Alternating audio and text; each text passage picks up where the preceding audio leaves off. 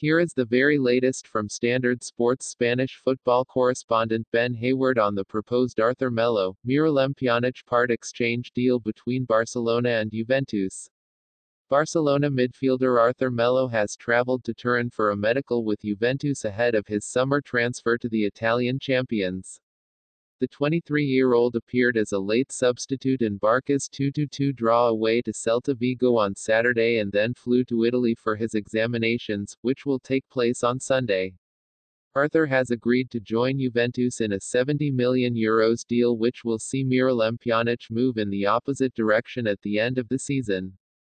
The Brazilian, who has been accompanied by a Barca doctor on the trip to Italy, is expected to sign a 5-year deal which could be announced as soon as Sunday. With Barca in action at home to Atletico Madrid in La Liga on Tuesday night, the midfielder will return to the Catalan capital on Sunday evening.